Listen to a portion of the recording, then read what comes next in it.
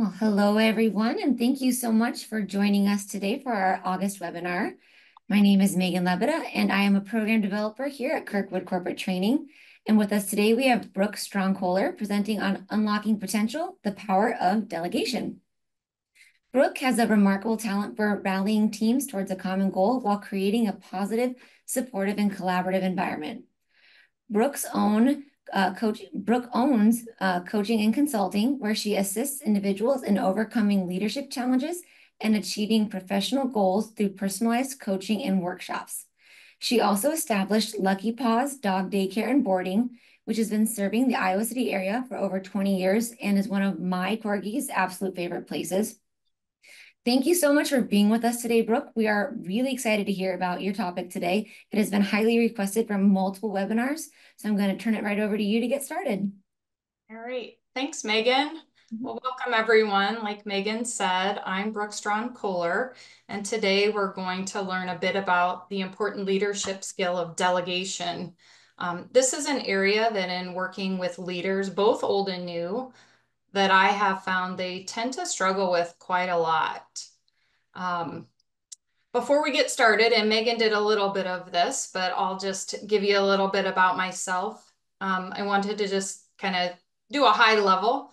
I'm a proud first generation community college graduate. I also hold a bachelor's degree and a master's degree in sociology, a master's degree in student affairs administration, and a PhD in educational policy and leadership studies from the University of Iowa.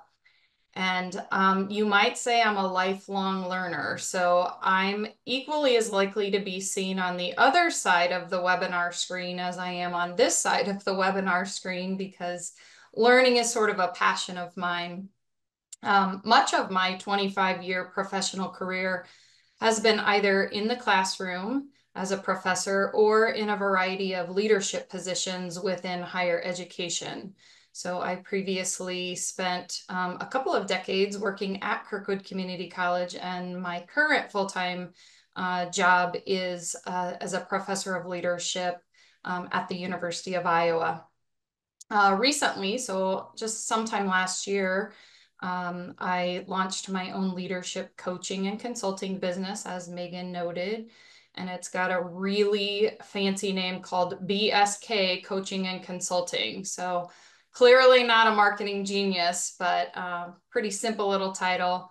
I work with leaders, both new and old, or maybe I should say both new and seasoned, and provide a variety of group trainings or one-on-one coaching to individuals. So a few fun facts about me. Megan spilled the beans. I'm also an entrepreneur. So for the past 22 years, I've co-owned a doggy daycare in the Iowa City called Lucky Paws. And I also spend quite a lot of time as a dog mom, a cat mom, a kid mom, and a wife. And I would say it is certainly a busy but fulfilling life. And I have found delegation to be one of the things that helps me get through this crazy, busy, fun, fulfilling life. So I bet many of you are here today because you are very busy and you're trying to figure out a way to get more done with less stress. And we all have limited time every week, and most of us have more to do than time we have to do that in. And so in your week, you get only 168 hours. And when you write that on paper, it looks like a lot. And 10,000 minutes seems like a lot, and 604,000 seconds seems like even a ton. But then once you start penciling it all out, you realize, whoa, I can't get all of this stuff done. So today's presentation is a smaller unit of a larger workshop that I actually do on time management. Today, our focus is going to be on all things delegation, and in 50 or so minutes, we're really probably just going to get to scratch the surface, is the honest truth. One of the most useful and important skills that I think you can learn as a leader is how to delegate. So the good news about delegation is that everybody actually already knows how to do this. So I'm not really going to teach you anything you don't already know how to do. You're already doing a lot of delegation. My guess in your personal life. So you probably don't think of it though, or recognize it as delegation. So I'm guessing some of you have this really great new technological advance called auto bill pay. You don't actually sit down with a checkbook. As I get older and the younger generation comes up, like my kids don't even know how to write a check. They don't have a checkbook, right? We used to sit down and you'd have to sit down and I'm going to pay the bills on a certain day. I'm going to write a check. I'm going to put it in the mail. I got to find a stamp. You don't do that anymore, right? You set up auto bill pay, you delegate it to somebody else. It's automatically done by somebody else. Maybe you pay someone to mow your lawn, right? That's actually delegation. Maybe you talk to Alexa or Siri in your house and you have them do work for you, like make a list. So in my house, when my kids always want something, can you get this at the store? Can you get that at the store? I finally just said, hey, just tell Alexa and she'll make me a list. And then I can look at the list and I could take it to the grocery store. Well, that's also delegation. So it actually turns out you're pretty good at delegating, at least in certain spaces. So in our short time today, we're going to focus on a few areas surrounding delegation. First, we're going to kind of talk about what do we mean by delegation, because there's actually different types of delegation. We're going to talk about the benefits of delegation or why you should delegate, how to get started with delegation. I think this is sometimes something that's difficult for people.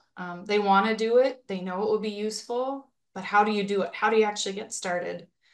And then we're going to talk just a little bit about what to do if something doesn't go well when you delegate. And it's going to happen, right? It happens to everybody when we delegate. Something happens, doesn't go exactly as we intend.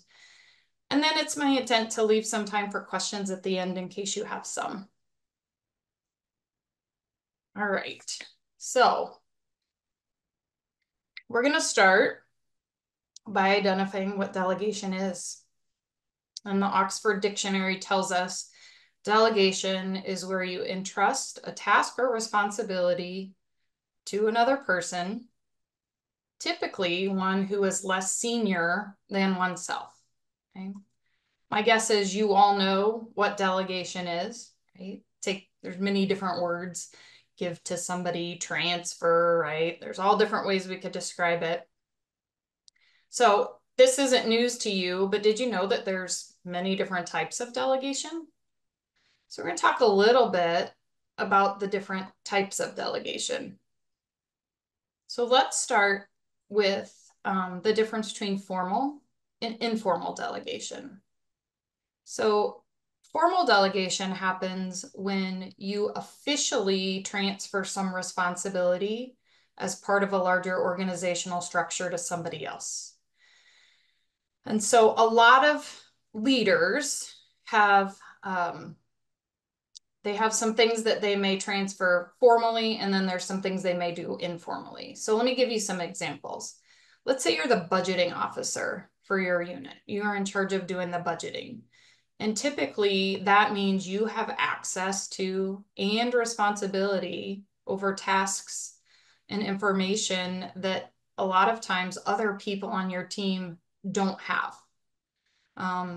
But let's say you just hired somebody or you got somebody new on your team who you know has a good background in finances or budgeting or some sort of accounting skills that you think, man, they could do this work. It could save me some time, right? So if you feel they're well suited to take over some of those financial tasks, you might seek authorization to formally delegate some of the financial tasks to this person. Then they can do some of this work on your behalf. Of course, there's usually a lot of hoops that you would need to jump through in order to get this to happen. But this is one of the ways that you can actually help sort of ease your load and take advantage of maybe some skills of people on your team that would actually, help the whole team out. So that's kind of like a big one, right? Like delegating this formally this formal task where it's sort of an ongoing task to somebody, that's kind of a big one. Sometimes formal delegation can also take the form of, say you have a standing sort of cabinet meeting or a council meeting, maybe once a week or something like that. And in this cabinet or council meeting, you often have to report out what's going on your team or within your unit or some numbers, etc. Right? And it's just sort of the standing meeting. Well, everyone can't always be there all the time. Sometimes people are on vacation, maybe you get sick, those sorts of things.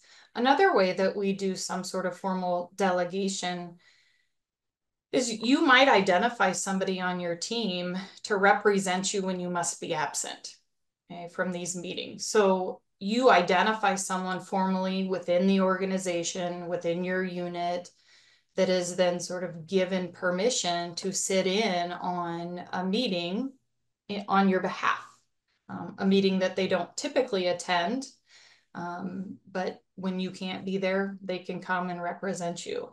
And so we oftentimes don't think of formal delegation as something that saves time, but if you have some skills on your team and you can formally delegate a task, just sort of shift it over, that's one way to ease up your time.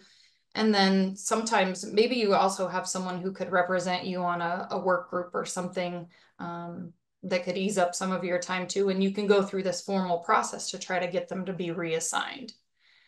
Most likely, the kind of delegation that you are interested in and probably that you have experienced yourself or would probably like to implement is probably more along the lines of informal delegation. So informal delegation is much less systematic. It's much less official. You're going to typically see informal delegation occur in your day-to-day work. So oftentimes you'll see this on projects, right? And so your team has a new project coming up. It's a big project. Maybe you've been asked to create, let's say, a new marketing campaign for one of your clients, and maybe it's on a tight timeline. And you look at it and go, okay, how is it even possible that we can get this done in this short amount of time? But you said yes, and you know you can do it. So now you're trying to figure out, what are we going to do? Maybe you break up the project into many smaller parts. You start to create some groups and say, okay, there's about 5 different major things that we got to do to create this marketing campaign. I'm going to ask 5 different people to lead a group. And you recognize that it's just for this one time. It's just for this one task. You don't need special permission, right? You are the lead of your team. Your team is in charge of doing this. And so you decide this is the best way to break up the work.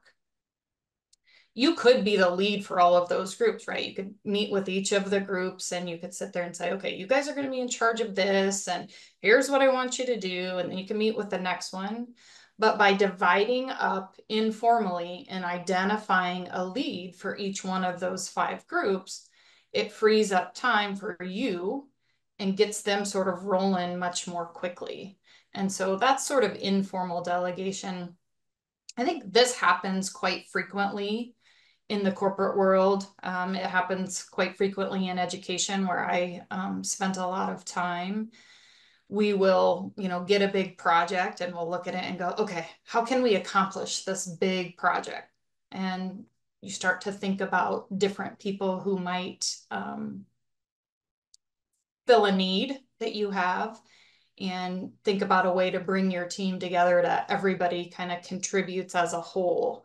So informal delegation is probably the most common that you're going to see, but I wanted to make sure that I mentioned that there are forms of formal delegation that do happen as well that you might consider. All right, so another sort of way that we can look at delegation is by comparing general versus specific delegation.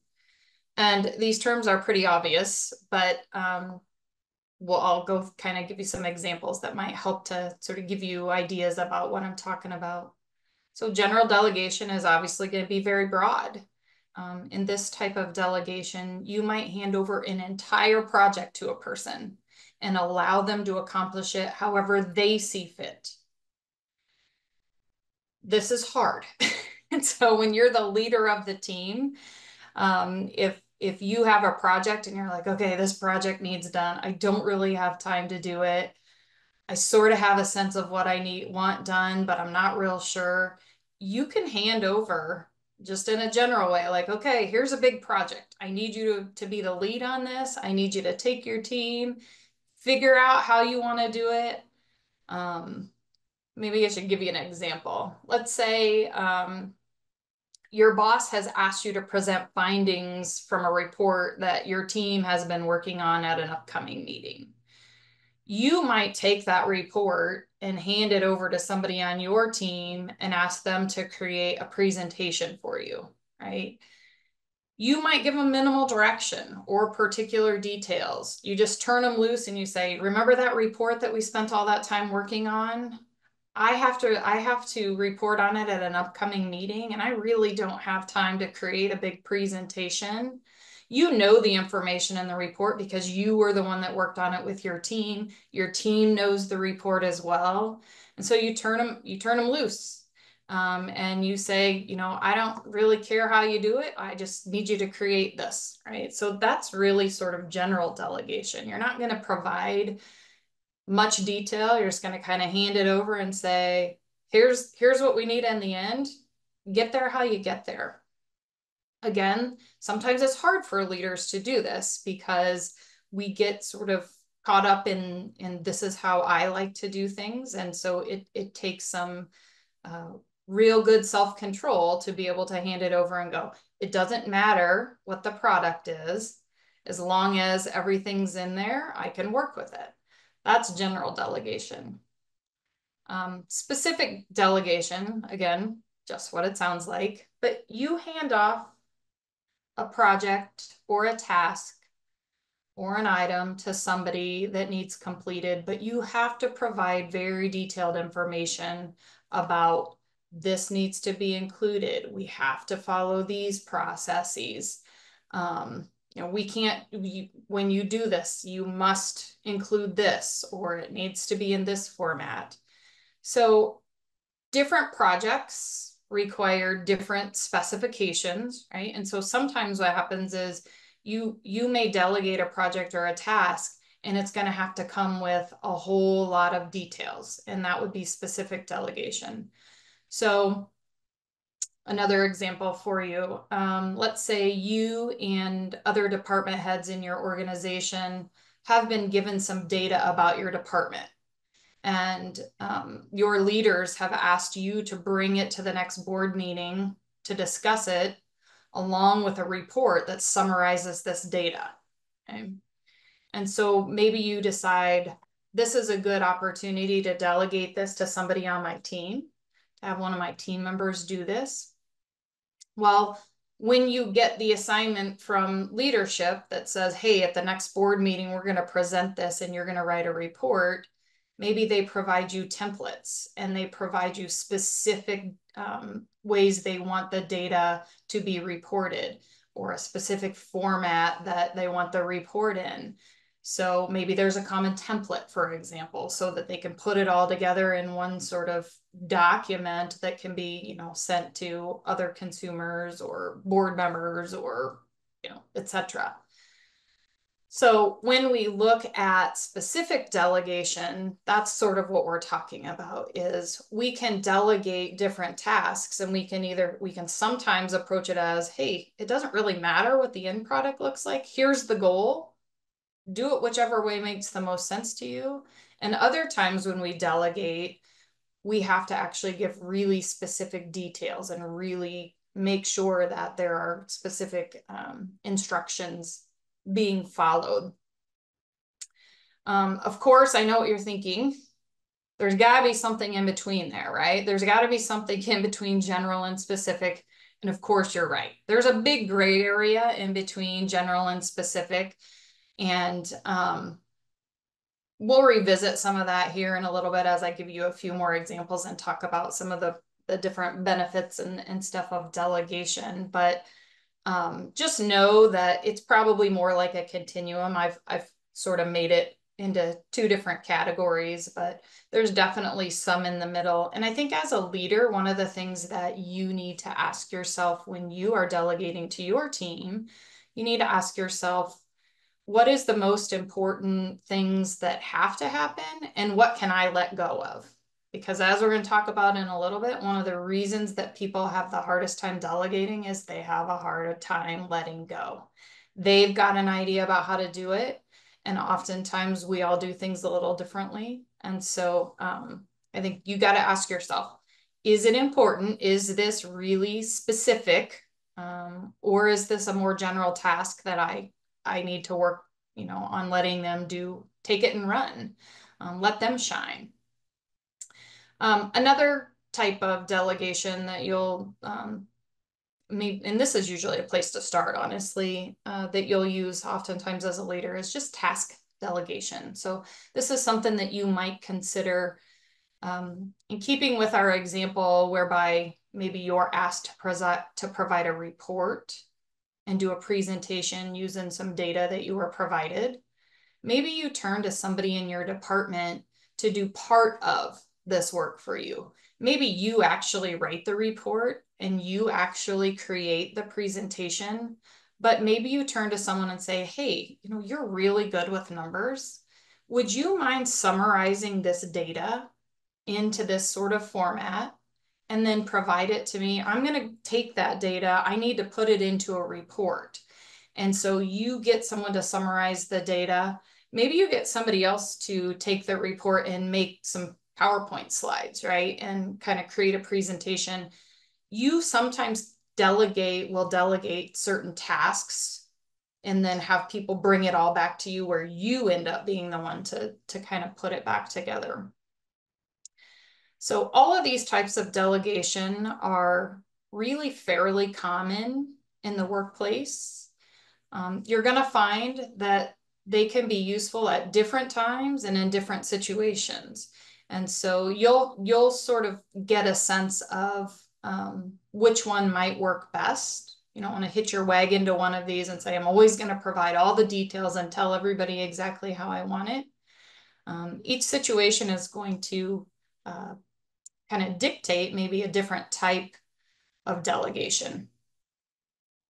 So why should you delegate?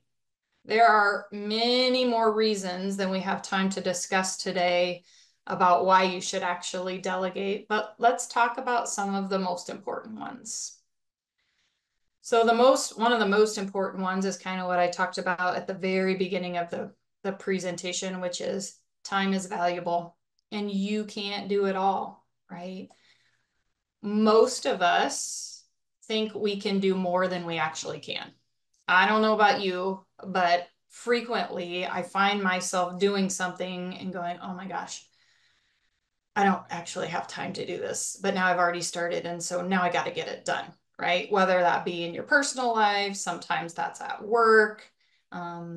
Things seem to take longer to accomplish than we oftentimes think they're going to. I think that's one of the things that happens to most people is, oh, I can do that quick, right? You probably do this, oh, let me start cooking dinner and then I can do this while I'm cooking dinner. And all of a sudden you can't do both of those things at the same time, because all of a sudden this took more time than you thought you were going to need. And here you are like, oh my gosh, I'm burning the dinner because this is taking longer than I thought.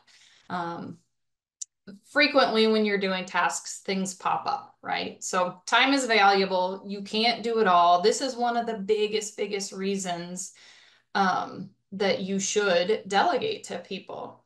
I oftentimes hear leaders try to protect the time of their team. So very frequently I hear things, I've heard things in the workplace like, you really should take a break. You've been working really hard all day. Like, you need to take a break. Or you've been here late a lot lately. You really should get out of here early today, or don't stay too late, right? You'll sometimes hear people say, you're still working? Don't stay too late, right? Make sure you go home. Make sure you do something fun. Don't work all weekend. I hear leaders tell me oftentimes they say these things, right? As a leader, one of the things that I find is that it is you who says, don't work too hard, take some time off, make sure you use your vacation, don't work all weekend, and then you turn around and you do all those things that you tell them not to, right? Um, Leaders oftentimes work late. They don't take vacations. They don't take breaks. They say things like, "Oh, I don't have time. I can't leave early. I'm going to be here all night. We've got to get this done." And so leaders oftentimes tell their team members, take some time for yourself, but they model completely different behavior. And what happens is they model behavior that they're trying to dissuade on their team, not realizing that one of the things that they're doing is creating a culture, right? Well, she says I should leave early today because I've worked really hard, but she never leaves early. And so if I leave early, she's probably going to think badly of me. She says that, but she doesn't mean it, right? Even if you mean it, people watch you as a leader. So I would tell you, you can't do it all. No one can do it all. And it's really important as a leader for you to sort of practice what you preach, right? Delegation is one way for you to ease the workload for not only yourself as a leader, but for others and to model good behavior, right? So if you're sticking around doing all the things and you could delegate to other people who might have some capacity, then you're modeling really in many ways not great behavior. So that's one of the um, big reasons I really highly recommend that leaders work really hard on their skills of delegation. Nobody can do it all, and it's really important that you model that, right? So in addition to freeing up time and modeling good behavior, delegating tasks also helps your team to develop. So I truly believe that one of the most important jobs of a leader is to develop other leaders. I think that is pretty high on the list of what makes a good leader. And a good leader develops other leaders. A good leader brings others along. And so people grow into leadership roles. The leaders that you have right now and where you are as a leader, you got there because somebody helped you grow into that role. Very rarely do we pluck somebody and just stick them in a role and say, figure it out, right? Like we help you grow along the way.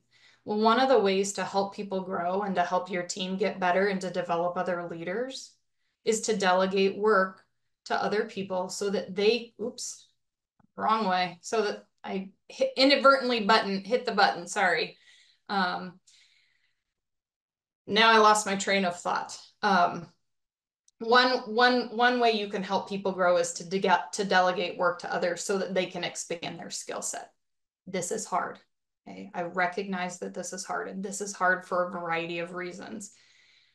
A couple of those reasons are, oh my gosh, if I let somebody else do it, then I don't have any control over it, right? Or if I let somebody else do it, they're not going to do it the way that I want to. They're the way that I would do it or the way that I want it done, right? And you have to think about this as you did some things for the first time and maybe you didn't do it exactly how your leader wanted it to be done, but you learned along the way. And eventually you kind of gained their trust and you started to learn more and you started to grow more. I think one of the things you can think about is that not only are you investing into your people, but you're actually investing into yourself. As you grow more leaders under you, it really helps your whole team and helps you along. If any of you have kids, you've actually already practiced this. So for those of you out there who have kids, I want you to think back, and maybe your kids aren't here yet. My kids are, so I have fond memories and some nightmare memories of this, but remember when you taught your kid to buckle their own car seat? Like, I will never forget how great it was to plop the toddler into the car when I had another little kid or a baby. And I would say, okay, buckle yourself in. And they could do the buckle. Like, it was so freeing. It was amazing, right? Or Do you remember when they figured out how to take their own bath? Like, whoa, like how amazing is it? I could sit there for like 10 minutes, even if I sat in the bathroom with them and let them take their bath. And eventually they figured it all out on their own. That freed up some time. Tying shoes, or how you had to tie everybody's shoes and retie everybody's shoes. And once they learned to do that, great, get your own breakfast, right? So we could talk about a million different skills that you might have taught your children.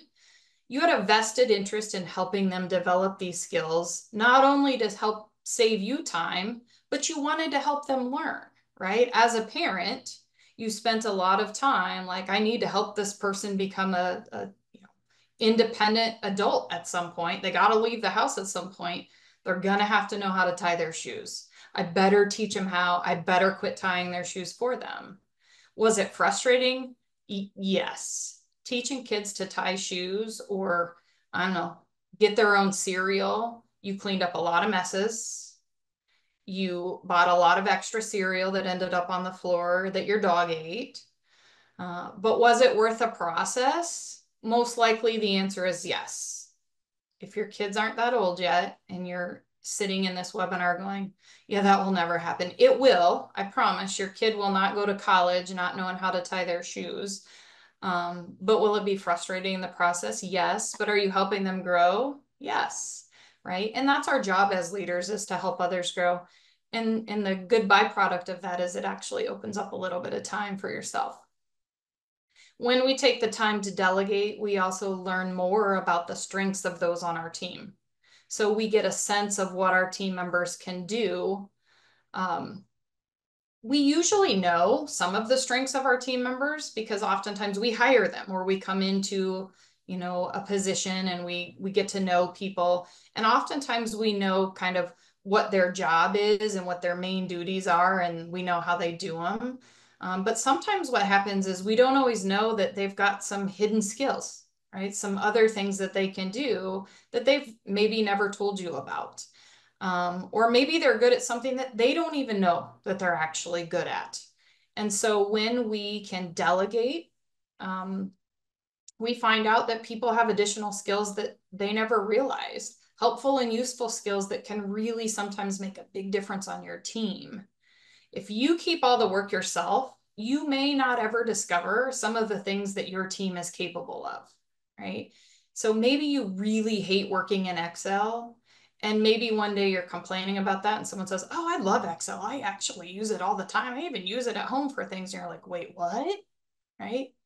The next time you get a task that is like, oh, I got to fight with Excel, maybe you delegate that to somebody on your team. Maybe it hasn't typically been something that they've done in the past, but by delegating work, you can start to see what are some of the strengths that people have.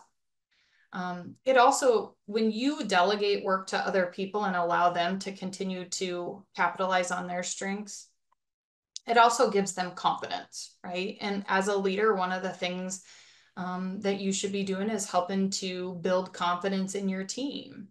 Most importantly, I think, though, delegation creates trust within your team.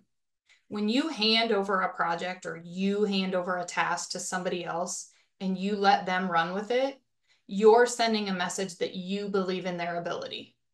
And creating trust within the team is one of the biggest things that promotes productivity. I hear leaders say a lot, I wish we had more time to do fill in the blank, or I wish I had more time to do fill in the blank, right? And so delegation is one way that you can create some of that time. If you have team members who you trust to do the work because they have the time, that frees you up for time that you can accomplish some of the wish list items that you dream about. And so delegating to your team is super important. It's not just for you. It's not just to create time, but it creates trust, helps people build their skills, develops other people. And it's really kind of delegating is one of the most beneficial things that I think that you can do for your team. So now that I've told you all the reasons you should delegate, and now you're on board because it seems like, hey, there is lots of good reasons to do this. And you're thinking, I'm going to do this. Here's the wrench. It is so much harder than you think. But why is it so much harder than you think? Well, here's some quotes that I've heard from leaders when we talk about delegation. By the time I explain how to do it, I could have just done it myself, right? I'm sure you've heard people say this, right? This is why people tie their kids' shoes too. By the time I teach them how to do it, I could have done it 10 times, right? If by the time I wait for them to do it. Sure, that's probably true in some cases, but you can ask yourself, how many details do I actually need to provide to delegate this? Because I find that people generally want to provide too many details, and providing those too many details is what takes the time when you're trying to delegate something, right? And so sometimes you have to provide those details, right? When I talked about those specific types of tasks, if there's a certain way it has to be done, it's going to take a lot longer to delegate it. But I think you need to ask yourself, how many details do I actually need to provide? Am I providing details because I'm trying to get them to do it the way that I would do it, or because they need to know it? And so sometimes I say, just let it go. If they don't need the details, let it go, right? Another thing that I oftentimes hear, here's another quote for you. They won't do it the way I want it done, or they won't do it the way that I would do it. Nope, they definitely won't do it the same way you would do it because they are not you. And so you have to ask yourself, is that okay? You know, there are often many different ways to do the same thing. You see this in your own life. If you've ever asked directions from your phone or from your car, and it gives you like 3 different ways to get to the same place and you pick one of those isn't necessarily better. They're just 3 ways to do the same thing. How about building a puzzle? That's another good example. When you sit down to build a puzzle, people approach it differently. Some people do the outside, try to get the whole outside done, the straight pieces, and then they fill in the middle. Some people sort the pieces. Some people start looking for things that go together and put together little chunks of the puzzle first and then put it all together. It all ends up the same in the end, right? The product ends up the same. So if you don't need to have something done a particular way, let it go, right? And that's hard to do. Regardless of what kind of delegation you're doing, the most important thing you can do is communicate. This may vary over time, but it is always vital in every project. And I really can't stress this enough, that the #1 key success to delegation is communication. So now you've learned how to communicate, how to get going, all the reasons to do it. And delegation is going to solve all your problems. But how do you get started? Well, there's many ways to get going. So I'm just going to give you a few sort of steps. We've talked about some of these along the way, but I've kind of put them in an order, right? So the first thing you can do to get started, if you're not sure how to do it, is just to identify smaller bits or pieces of a larger project or a bigger task that you can give to somebody or give to a couple of people, right? So break up a big task into something smaller. And it doesn't even have to be a big task. You can take a somewhat small task and still break it up into smaller pieces and give people little chunks at a time. It'll help you ease into delegating, and it'll help them ease into being delegated to. And you can kind of figure out how your team's going to work with this. It's going to be really important for you to find the right person for the job. Skill sets matter, right? So identify what the skill set is of the people on your team and give somebody something that matches up with their skill set. Again, it's going to build confidence. It's going to free up some time for you. Oops, sorry, sticky fingers. But the other thing you may find is that people may volunteer, right? Hey, I really want to try this. And you look at them and go, oh, I just don't know if they have the skill set. So one strategy you can use is you can pair people up. Maybe you know someone who has that skill set and someone who really doesn't, but they really are interested in doing the work. Pair them up together so that they can learn from each other and you can build somebody's skill set, right? So I oftentimes hear leaders say, well, part of the problem is I get people volunteering to do things, but they really don't have the skill set. So here's one way to sort of avoid that. Lay out expectations. This goes back to the communication thing, right? Provide any details about intricacies that are necessary. If there's a few parameters for the project, make sure your team knows it. There's nothing worse when you are delegated a project and you're not provided any details. Your team may try to guess what you want. So if there's something you need or want, you need to provide that. If there isn't, it's equally as important to say, look, I don't care how you do this. I don't care what the end product looks like. I just need to make sure this piece is in there. You do it however you want. That saves everybody a lot of time. And when you're really first delegating for the first time, one of the things that I would say is do some check-ins along the way. It's really important in the beginning stages of delegation for both you and the person who's being delegated to actually do some check-ins. How's it going? What's going on? You want to show me something? Like, hey, why don't you do this piece? And then when you get that done, come show me. Let me see what it's like. Oftentimes, leaders, I could tell you, I can think of a million times when I had an idea of something I wanted, but I couldn't really, couldn't articulate it well. And so I would send off someone on my team and say, okay, here's what I'm thinking, but I don't know exactly what I want it to look like. So can you do this and then bring it back to me, and then we can talk about how to move forward from there.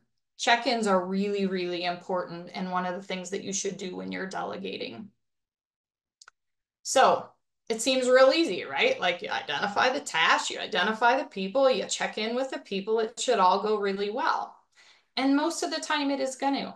However, sometimes it doesn't go well. And that's okay, right? Because not everything goes perfect every time. So when it doesn't go well, there are some things you can do. But similar to what we talked about before, one of the things that I would tell you is be really proactive to try to avoid some of the pitfalls by following some of the tasks that we talked about, right? So you can avoid some of the something went wrong simply by making sure you're proactive. But once something goes wrong, right? Like let's say you delegate something, it doesn't go as you thought it would. Take some time to ask yourself, did you identify challenges up front? Did you actually think through any challenges up front? Did you build time for check-ins? Were you upfront about what you wanted? I think it's really important to provide constructive feedback to your team. If you delegate something, they bring it back and it's not what you want, and you have to fix it, you should tell your team, hey, you guys did a good job at this, this, and this. I did have to fix a few things, this, this, and this. Here's how I did that. I just want you to see so that next time when you guys do this, we can kind of move toward making sure that we get it done this way, right? So providing that open feedback. Nobody wants to be told they did a good job when they didn't. So I want you to remember that, right? So if you delegate something, it comes back, it's not quite what you thought it was going to be, you need to let them know. I think you should also make sure to address things when they're not working. Be upfront. Don't wait till the end. Don't go, oh, well, this isn't working. I can tell this is going to be a disaster. I know I'm going to have to fix it, but I'll just let them keep working on it. Stop them where they are. Okay. Maybe it's, hey, I don't think this delegation is working. I realized I need to have more control. I'm going to pull this back. Sorry, that's my fault. I probably shouldn't have delegated this, or I should have provided you better details or whatever. Be upfront, that open communication, but don't be afraid to step in. Don't wait until the end. That's my big piece of advice. And I would say at the end, do a debrief with all your team members. Discuss strategies for next time. Ask what went well from their viewpoint. Ask them what you think you could do better next time. Ask them what they think they could do better next time. That post-mortem is really important when you're delegating a project.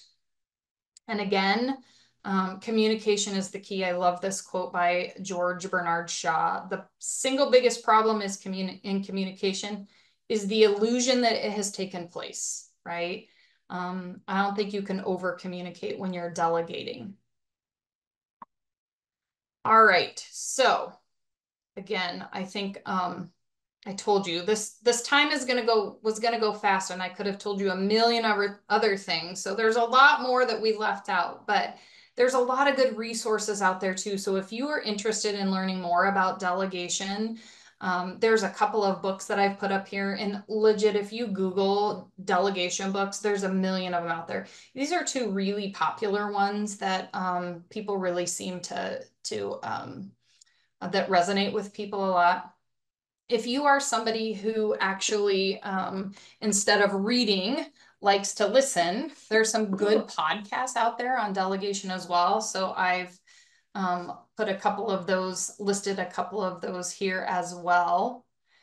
And we have just a little bit of time for questions. Sorry, Megan, I meant to leave a little more time, but you know how that goes. No, you are perfectly fine. Now is a great time for questions. So if anybody has them, please put them in the chat. And while you're doing that, I'm going to launch a quick poll here for everybody who's still on with us. This is just to see how you liked the webinar, if there's any other topics we can provide for you on these sessions, because these are free. It's your personal professional development time. So let us know what you want to see in these webinars, and we'd love to provide that for you. So seeing no questions yet, don't be shy. Go ahead and put them in the chat. And if you think of one later, don't hesitate to reach out to us on our social media pages. We are on Facebook and LinkedIn as Kirkwood Corporate Training. And you can also reach us at corporatetraining@kirkwood.edu. And we can get all those questions to Brooke and then get back to you as well. All right. Right. Well, I am still seeing no questions and no raised hands. So I will take that as a very good sign that everybody got all their questions answered during your presentation, Brooke. So thank you so much for joining us today. Like I said before, this was definitely a highly requested topic. So I'm really glad that you were able to join us today to answer everybody's request to learn more about delegation. So again, everybody, please don't hesitate to reach out if you have questions. If we can provide another training topic that you're interested in, we'd love to do that for you. And thank you so much for joining us. Have a good day.